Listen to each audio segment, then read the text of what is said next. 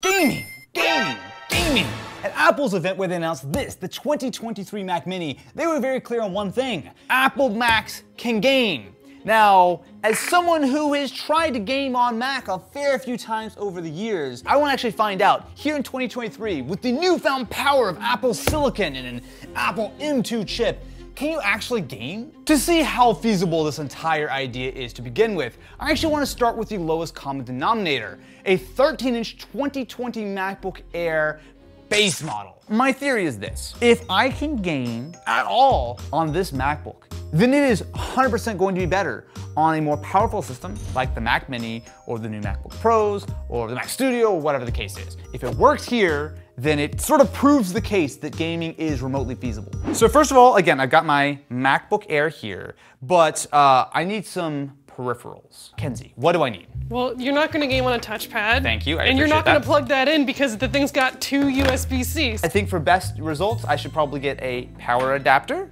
First up, we have what might be the poster child for Mac gaming, Resident Evil Village. Now, this is a game that Apple specifically called out in their keynote, and with one copy purchased from the Mac App Store, important because I think that you have to get the Mac App Store version to have the full Apple goodness. The whole reason I wanted to do this video is because I saw a Digital Foundry video where they looked at playing Resident Evil Village on M1 Max and Ultra, and it was surprisingly good. They were really impressed. I was like, huh, maybe it's time I should give Mac gaming a second try. I will say this does look like a more traditional PC game. So I've got a wide variety of settings in the game. VSync on, I'm gonna turn that off just to see, and Metal FX upscaling. So Metal FX is one of the main selling points of running a fully native game because essentially it's very similar to something like NVIDIA's DLSS, where we use some of that neural engine processing to upscale your image to get surprisingly close to native results, but with a far better frame rate than if I was actually running it, say like 1080p or something. So we'll try it. Supposedly this is going to be very helpful. Aw, it's a baby. Whoa. Whoa, did you see that? It literally loaded instantly. The loading screen was up for like a second. So I'm playing in 1080p. I will say I can see a little bit of upscaling, but honestly this scene is so dark, it does not look bad. But I will say to my eyes, this is very smooth. If this is the kind of performance that you can expect out of a base model MacBook Air, it is incredibly impressive. All right, good night, baby. Press F to put to sleep. If only it were that easy. Now next, I actually want to try something that should work very well. Dolphin is an incredibly popular emulator for a wide variety of devices. And from what I've heard, it works very well on M1 Max. So let's launch it, let's see what we got. I'm gonna leave most of these things to default because I'm not entirely sure how to set it up, but let's just see what happens. I mean, it's working. I will say though, running this at 3x resolution looks really clean. Okay, I don't know how to do anything besides walk left and right. But it's fine though. Frame rate, I will say we're not locked at 60. We're losing a little bit, but also I can just not run it at 3 times native resolution too. This is very, very solid. Now, there are other larger games that are being optimized for Apple Silicon, but that list is incredibly small right now. No Man's Sky is something that Apple has talked about that is on the way, but one of the actual best ways of playing games, which are 100% certified to work, is actually again through the Mac App Store, but playing iPhone and iPad games. Now, unfortunately, the majority of games that are made for iOS and iPadOS do not work, but some do, including Asphalt 9. Okay, controller connected. So I'm definitely playing it in like windowed mode. So is really the only thing you do is you just hit nitro and then you drift? There's no other controls of any kind? It's like Temple Run, but cars. Asphalt 9 technically works. Maybe not like a hardcore game, but we'll put that in the category of things you can do on a Mac.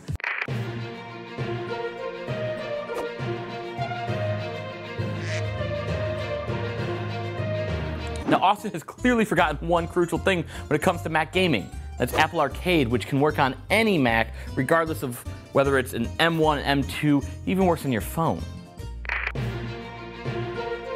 So now, my friends, we have moved on to Steam. Oh yeah, so it automatically sorts it by games that are supported. So War Thunder, Rust, Elder Scrolls, Civ, I mean, there are a fair few City Skylines, there are a fair few games that do have Mac support. Now, I will say that a lot of what we used for this video was based on the Apple Gaming Wiki, which we'll have linked in the description. Let's start out with Hades. Now, this is a game that is going to be running through Rosetta, correct? Yes. If you're not familiar, Rosetta is the compatibility layer that allows non-optimized games to run on Mac. Now, it's more than just games, right? A wide variety of software uses this. Although at this point, we're over 2 years into this sort of M1 transition, most Mac apps are supported.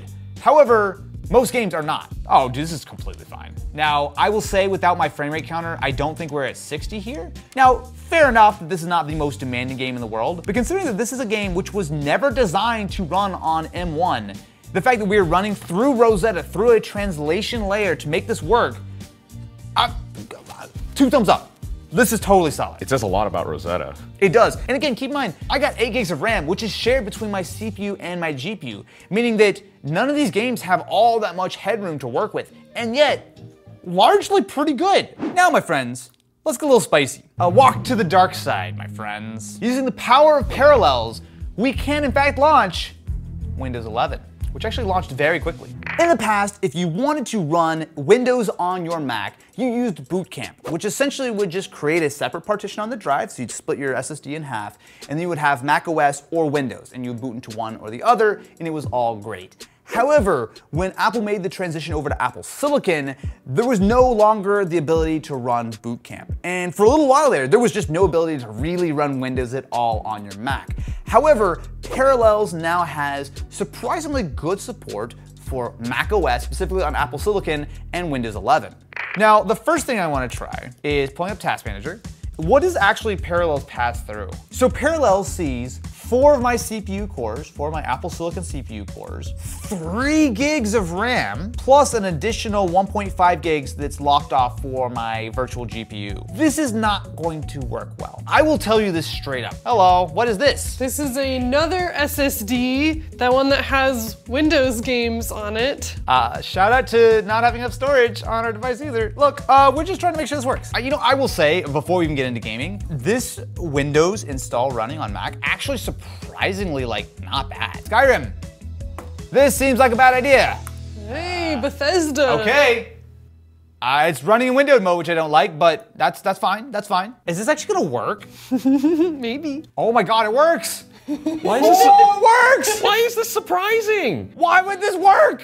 It's running in Windows through virtualization! I'm legitimately surprised. I did not think, I thought that we were just gonna try this and it was just gonna immediately crash out. So to be clear, this was not a plug and play experience. It was not. Kenzie definitely had to spend some time making sure the DirectX functions here. All of those kinds of DirectX and things that you might just automatically have or expect to have on your gaming laptop or PC would not be there. And so these games will be like, hey, where is this? And you're like, oh, so that's definitely a consideration. Yeah. You're signing up for an adventure. Yes. Don't come complain to us when it doesn't work. So we know what the MacBook Air is capable of, and while it's not great, it's kind of better than I expected. Let's try gaming on the new M2 Mac Mini. So actually I have 2 different Mac Minis to test. So the one that's connected right now is the base model. So this is $600. It's got the M2 processor with 8 gigs of RAM and 256 gigs of storage. Essentially, this should be a moderate step up from the MacBook Air. I also have an M2 Pro Mac Mini. Now this is significantly more expensive. It is $1,300. But for that money, we get not only 16 gigs of RAM and 512 gig SSD, but importantly, it has the M2 Pro chip. So I'm gonna start out by playing Resident Evil Village, which again, ran fairly well on the MacBook Air. We also now have an actual heads-up display, which is going to give us our frame rate and whatnot, which is gonna be helpful because last time I was kind of playing in the dark. Quite literally. Let's just leave on the exact same settings it was on the MacBook Air. 1080p, medium settings, with Metal FX upscaling, seems reasonable. Okay, instantly on the Mac Mini, we are pushing 93 frames per second. Wow, that's smooth. Yeah, so looking at the baby, especially when you look at the texture and the hair, I mean, that's still pretty good. You know what I'm gonna do? Turn it up. I'm gonna turn it up, exactly. Let's see what we can do here. I'm gonna just turn off the upscaling. Our frame rate is dipped, but still at 60 to 70 FPS right now. And mind you, I will say perceptibly, I mean, maybe if I look at the baby's hair, I'll see, yeah, it's a little bit more detail, but running that Metal FX upscaling is not bad. I would play more, but I'm scared. I don't. It's too spooky. It's too spooky. Next up, we're going to attempt to play Euro Truck Simulator 2. This is a game which is not optimized, so this is a Mac game, but it's running via Rosetta. So let's see what we got. You're currently on a mission to deliver some concrete stairs. Concrete stairs, okay. Well, the stairs must be delivered. So we're running at 1080p on high settings here, and we've got 50 frames per second. If I was a little bit more serious about this, I'd probably turn the graphics settings down just a little bit, because it does seem like there's a little bit of latency. I also would not be using WASD to control my truck on the streets of Europe? Luxembourg. Luxembourg, my favorite of the European cities. So one of the big advantages of going from the MacBook Air to the Mac Mini, in addition to the fact that the M2 is just an upgrade over the M1, is actually more so in the cooling. So with the MacBook Air, there's no fan whatsoever. So while it had pretty decent performance, we were obviously gaming for a longer period of time, we were certainly leaving a little bit on the table. But with this Mac Mini with an actual fan, we should be able to play like this, in perpetuity. But what I really want to do is fire up the M2 Pro Mac Mini. Because remember, this has not only a lot more performance with the M2 Pro chip, but almost more importantly, it's got 16 gigs of RAM, which means that some of those parallels issues we were dealing with earlier should be much less noticeable. All right, we have got ourselves a copy of Windows 11 running in Parallels now. Now I'm curious if we open up Task Manager. Before, I think we had, what was it, like 3 or 4 gigabytes of RAM for Windows. It was not a lot. This time, Windows now has 6 gigabytes of RAM to play with, and the GPU looks like it has, 3 gigs as well, which is shared.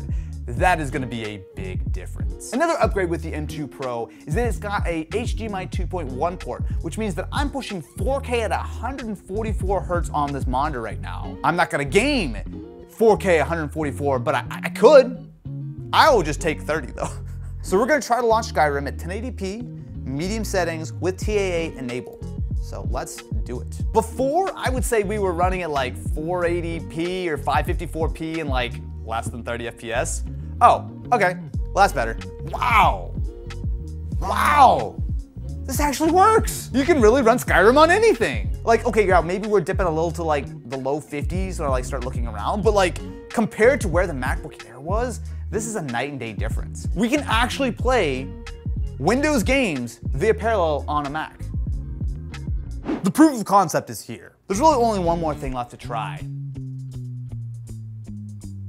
Yes, my friends, it is time to build ourselves a PC in Windows on our Mac.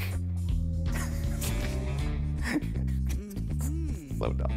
So, PC Build Simulator is defaulting to Ultra at 1440. Sure, and this is look at that. We're getting 40, 50 frames per second.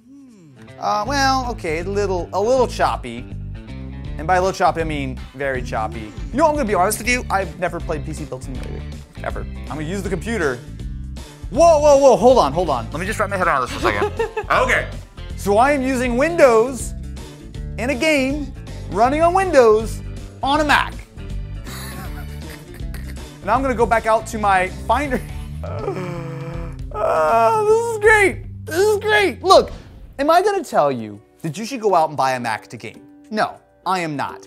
But if you would have asked me a year ago, could I game on Mac, especially with Apple Silicon? My answer would have generally been, not really.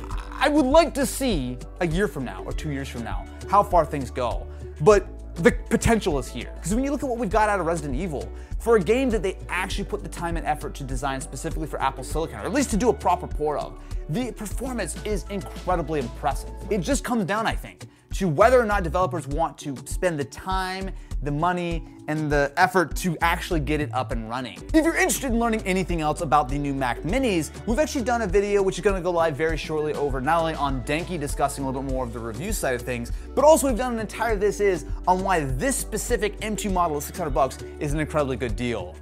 My friends, it's a brave new world full of Mac gaming.